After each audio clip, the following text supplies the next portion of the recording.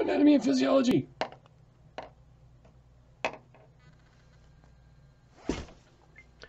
Okay, hey guys, this is for the 106, OHP 106, and we are looking at, I can't find my mouse. There we go. We're looking at module 5, week 5 basically, of the classwork. And remember, this isn't really in lieu of the Zoom, because we got Zoom working again. Make sure you're checking your announcements and your emails. I'm trying to do both, and there's been a couple hiccups, and it's a real kind of a, can be kind of a pain. But we're going to go through the week 5 stuff right now. Now remember that, like in the overview, we've got discussion, the initial post. The first post is going to have to be due on the 10th. That's February 10th, okay, or whatever, but it's whatever day it is. I usually put this out on a Sunday, try it in the morning, and then you can look at it and go through stuff on Monday, which is the week starts, and then get stuff done by Wednesday, the initial post. Now the follow-up posts, which are 2, you got to do 2, and remember to make them a couple sentences that are complete sentences. And here's a hint. If you're having problems, you're like, I don't know what to put, find one of the words that they're using and try to use your vocabulary words, because it's important to practice. And let's say it's talking about the cerebrum. Well, let's say the cerebrum, and then you can define it in your own words. You know, the cerebrum is different from the cerebellum because the cerebrum is the top part and the cerebellum is for balance, or something like that. And that'll give you a chance to get a full credit on those. Now, some of you have been doing great jobs on the initial post, like amazing stuff, but you're not responding to others, and you missed like 6 points or 8 points or something like that off those. Now I'm grading them by the rubric, so you get points based on each section that you do, and you can check the rubric ahead of time and figure out what's going on. So case studies and stuff like that are due that next Sunday, which is going to be, I think, the 14th if we're in this month here. Lab case studies, digestive and urinary system. Digestive system, good. Urinary system, good. Okay, we're going next. We're going to chapter 22, chapter 23, chapter 24, and chapter 25. Electrolyte and water imbalance is a good one to go over. There's a lot of information in there. Respiratory system. So some things about the respiratory system really, really quickly. Nasopharynx, okay, is the top part. From here up, okay, it's inside there. You're going to have the concha. You're going to have the turbinates, is what they're called. There's the bottom of the hard palate, and it goes all the way back to these things called the adenoids, which are part of your lymph system. Okay, the nares, nasium, nares. Okay, this thing here is called the philtrum, and then here we have the teeth. Right, teeth upper and lower. And the different teeth have different names. I think we'll go over those. You're going to have the incisors. You're going to have the cuspids and bicuspids. The canine is through here, and then the back there have the molars. 20 teeth in baby that grow up, and then you end up with 32 as an adult.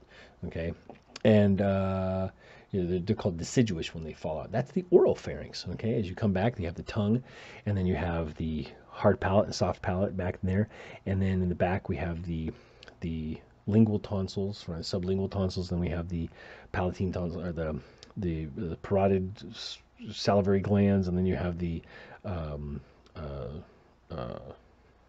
pharyngeal tonsils in the back. Now that's the pharynx, the oral pharynx. Now the laryngopharynx is from here up.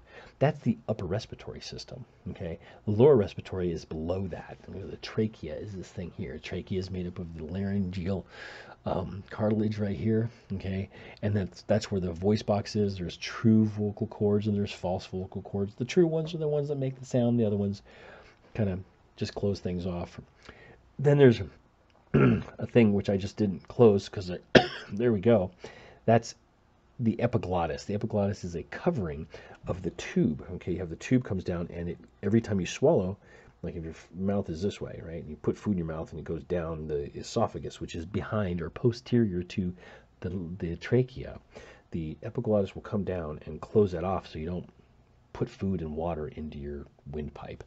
As the windpipe comes down, it's made up of these cartilage rings. Okay, and they're C-shaped. Okay, and then so in the back there's just a piece of muscle so that the esophagus, which is behind it, this way, okay, you can swallow something big and it can bubble down without pushing your whole neck out, look like an ostrich or something. And as it comes down, it goes into 2 parts called the main bronchi, and at that little point here is called the carina. Okay, I think we went over that for some reason before, but we're going to go over it again, and you guys get to get more of that stuff. Okay, then you go into the lobes of the lungs on the right side, there's going to be 3 lobes. On the left side, there's 2 because the heart's in the way. Okay, and then you have secondary bronchioles and tertiary ones. And then you have the alveoli and the capillaries around that and all that fun stuff. And that's where exchange happens, okay? That's the basics of that system. Below that, one of the things we have to mention too is the diaphragm, which is a dome-shaped muscle connected in the front to the rib cage and the back on the spine. It's, like I said, dome-shaped, and it moves this way and this way. As it moves down and contracts, it'll help pull air in, and then it relaxes, you let air out. It has 3 holes in it. It has the most posterior holes for the aorta, that's coming off the heart. And then the one right, kind of like kitty corner to it on the right side more, is the vena cava, and then right in front of that is the one for the esophagus, and that's called the hiatus. Okay, there's hiati is what those are called. And if you have a hiatal hernia, it's that pushing up, which I think we did that one for some reason. I'm having like a flashback of that kind of stuff. That's your, and then we get to the digestive system. So digestive system is there, okay? Now, digestive system shares the oropharynx and the laryngopharynx a little bit. And then we have the esophagus, which comes down and reaches into the esophageal, gastroesophageal sphincter, which is a doorway into the stomach. The stomach has 3 parts: the fundus on the top, the body in the middle, the duodenum on the bottom, or duodenum. Inside there's these little ridges, which are called rugae. I should probably draw these out, but you can look at them in your book, and at least you have these words, rugae, R-U-G-A-E, and those help move things around, like the rugae on top of your mouth. Those are those ridges in there, and that helps you mash food with your tongue. Okay, probably goes into the taste buds, and then the gustatory papillae, I guess it were. Glosso means tongue, also lingual. As we go down with there, we get into the stomach. The stomach then turns into the duodenum. The duodenum then has a couple connections as we pass that area, which is the pancreas and the gallbladder. Now, the gallbladder is attached to the liver. It's a holding space for bile. Bile helps you digest fats. So whenever there's a fatty food comes down, it stimulates that to squeeze, and it pushes out some of that bile, and it helps break down that stuff for you. Also helps with like a lot of acid. There's some bicarbonate basically in there, and there's some antacids kind of stuff in there, and that's pushing it out into there because you've made a bunch of acid because you had a bunch of meat, and meat needs acid. Now when your body's making too much acid, it also will try and make mucus, and one of the things that happens if you're too stressed out, you won't make mucus. So I'm trying to get this really fast. Sorry guys. Slow me down to, I don't know, 75%, and I'll talk real slow. Let's see. Oh, small intestine. So, small intestine, duodenum. Then we have jejunum, J-E-J-U-N-U-M. And then we go ileum, I-L-E-U-M. Okay, now I-L-E, not like ileum on the side of the hip, it's the ileum. Okay, and that attaches to the ileocecal valve, which is attached to the cecum, which is the lower right side of the large intestine, where you have the vermiform appendix. Vermiform means worm. Okay, and then you have the ascending colon, transverse colon, descending colon, and then the sigmoid colon, and then the rectum, and then the anus, and then out we go. And each one of those have different functions, of course, so look those things up. Now, moving on to the urinary system, not as many parts. Nice. Okay, branches off from the aorta, have the renal arteries, and then branches from the kidneys, or the riñón if you're in Spanish. They go back to the renal veins, which go to the vena cava. And then the kidneys are paired. There's one higher than the other, and there's reasons for those. We won't get into that yet. Mostly because the liver kind of pushes it down. But the kidneys are filters. Okay, they're filters. They are in a capsule. They're what's called retroperitoneal. You should know that one by now. And we've got, I can't remember what I was going to say next. Oh, so it has inside, you have the cortex, and then you have the medulla, and there's things called pyramids, and they're pyramid shaped. And that's where a lot of your functional stuff are. It's called the nephron, okay, and that's where a lot of filtering takes place. And then it makes little drops of urine, and that blops into what's called the pelvis and the calyces, and you end up down the ureter and into the bladder, and then the bladder has a holding tank and has some muscle that can squeeze. They call it the detrusor muscle, and it goes through 2 little sphincters to the outside. And that's how you urinate. So there. Very important. Even if you're dehydrated, you'll still urinate a little bit because you got to get rid of those acids, and you got to get rid of the uric acid and urea. Those are buildup products of protein metabolism. That's why cats, so they eat mostly protein, they smell like ammonia because you're making ammonia to offset the acid. Water and electrolyte balance. We're going to talk about how much water there is. I think I have another video on that one. I'll have to look for it for you. But keep working on that kind of stuff. Don't forget to get everything in. If you're turning stuff in on the... Oh, there we go. Good. Okay, so it goes through all the lessons here. No, that's not too bad. Okay, discussion board. Let's talk about that one real quick. It's already at week 5 discussion board. Endocrine. Now remember, the nervous system and the endocrine system are both communication systems. They receive information, they send out information. The nervous system receives it electrochemically, so it receives like chemical, you get like sensation, whatever it is, touch or smell or something like that, stimulates a nerve to send electrical energy to a place and releases a neurotransmitter to another nerve, etc., all the way back. And so you have reception, which is sensory, and then you have integration inside the brain. It makes a decision point, and then it has a motor nerve that comes out. Similar for endocrine. Endocrine internal as opposed to exocrine. The glands in my salivary glands, my sweat glands, and my sebaceous glands are exocrine on the outside. Okay, and you're saying, wait a minute, don't you have glands on here? So like, here's a weird thing. So the gland like the gallbladder. Like let's say the pancreas. Pancreas is a gland.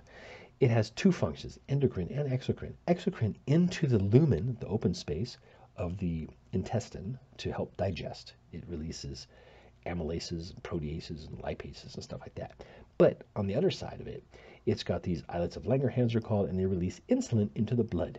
And it depends on how much sugar you have in your blood. So there's a sensory component, there's an integration component, which is usually just a level. It's like, did you meet this level? Yes, go. Okay, remember negative feedback? All about that stuff. Okay, so here, why is it advantageous for the nervous system and endocrine to be connected and related? Okay, I'm pretty sure I did this one. Well, you guys got some great answers already. Make sure that you're answering 2 other people. Really good. Keep it at least 2 sentences so I have some meat to look at. That's a really good one. Discussion. Good, done. I'm happy with what you guys are doing on those now. So one of the things that are happening too, here's the problem. So if you don't turn anything by that deadline, by the end of the week, sometimes it'll be set to 0. And you can still do it, just you got to let me know that it was done, and I'll get a little notice, and then I can go back and redo it for you. You might get a couple points off for turning things late. That's part of the rubric, okay? Yeah, writing conventions. It looks like the criteria here are provide well-reasoned and complete responses to the questions posed in the case study. And then the writing conventions apply proper spelling, you guys, grammar, oh my gosh, and mechanics. So that means like put capitals at the beginning, capital letters right at the beginning of the sentence, and periods at the end. I mean, that stuff shows up pretty quick. It's 5 points, but then that'll help you, okay? Graded quiz. Ooh, we go over that real quick. Let's see what we got. We are going to do the Zoom meeting as well. I'll talk about that. Which structure is the windpipe, and what is support and is supported by the rings of cartilage? There's C-shaped rings, okay, and that's pretty easy. Okay, we talked about it. We already had the answer. You've got this one. So some people call it trachea, some people say trachea. It's trachea. Ventilation. Okay, it refers to the pH of... Okay, ventilating versus respiration. That's what you have to look up, and you'll be able to see that one. That'll give you the chance on those. Canaliculi, the hepatic duct, and the cystic duct. HEPA, remember HEPA means filter, right? So that we're talking about, we're in biliary tree canaliculi. Okay, there we go. Biliary tree, part of the hepatic portal circulation. Ooh, good. 2 of the above are true. Interesting. Okay. Okay, which of the following is true of lipase?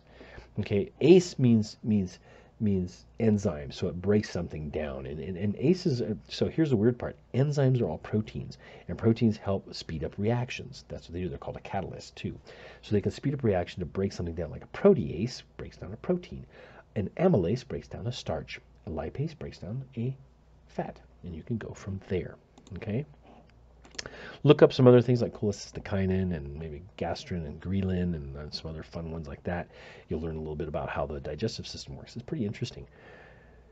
Glomerular filtration pressure is caused by. Okay, so Oh wow. Okay, there's a lot of big words in here. Okay, for this one, glomerular filtration is in the kidney. Remember, there's a thing called the glomerulus.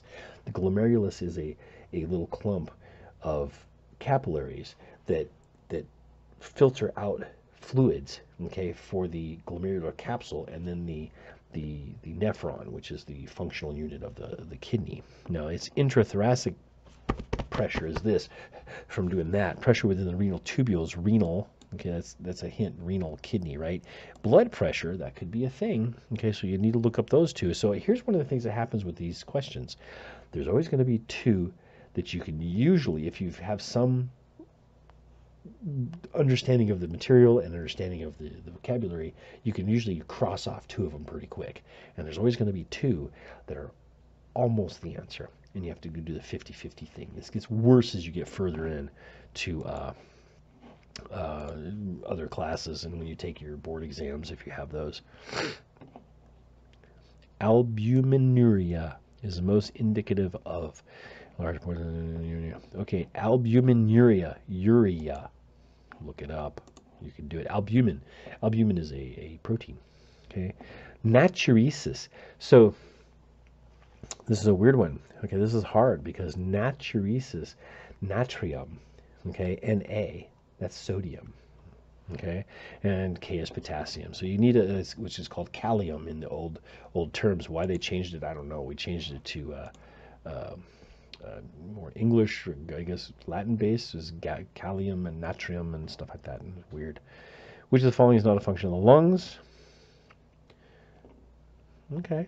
Oh, okay. There's some good ones. That should be pretty easy. You need to look up where aldosterone is released, and that'll tell you exactly what this is. Albumin in water balance is going to go into water balance.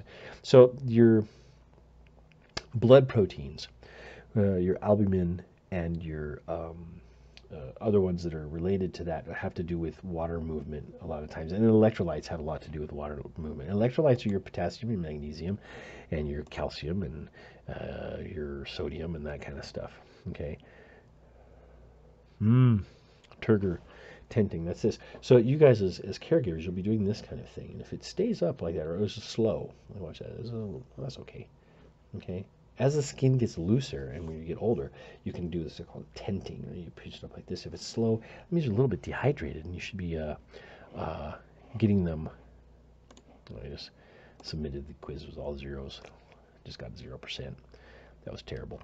Okay, there we go. I'd give you the next. The answers unanswered. Okay, there we go. So that's week 5. Looks like week 6 is just the reproductive systems. That's easy. That's all entertainment anyway. Anyway, you guys, this is only 17 minutes. Make sure you turn your things in correctly. I'm going back and having to look at some of this stuff because you get 2 chances on the quizzes. Remember that. So go back and make sure you do it. Take notes the first time just in case you're not happy with your score. And you can maybe look them up and do a little better on them for the next time. And you don't have to take it right away. You can take it in a few minutes or an hour or whatever it is. I don't think there's a time limit on those. Now, for the discussion boards and for the case studies, make sure that if you're printing out that case study, that you get the thing filled out and then recopied back in some way. I do not accept JPEGs. So pictures with your phone don't work. And we've said this so many times. I'm trying to look at them, but many times there's shading on them and it doesn't come across very well. So let's work on that because yikes, JPEG is not acceptable, but PDF. Now you should be able to do it if you're on Google Docs or on anything. You should be able to convert it to a PDF. You need to look that up because many classes are going to make you do that. Putting in references, very good. Okay, making sure good structure, very good. Discussion boards, some of you are putting proper salutations, which I love. I think that's really wonderful. And when you're putting like, hey, Miss, you're responding to Miss Jones. Hey, Miss Jones, thank you so much for posting. I agree with you. And then you put 2 more sentences or another sentence at least that says, the kidneys are part of the urinary system and they filter out blood. And I found that exciting that you understood this part or whatever. Just so it's more meat, guys, because you're going to miss like 5-6 points each time on those. And those are easy points. You guys can really do better on those. I'm going through everything, getting everything figured out. We'll have our Zoom meeting in the next week or 2. Hope you guys are doing good. We will see you later. Take care and goodbye.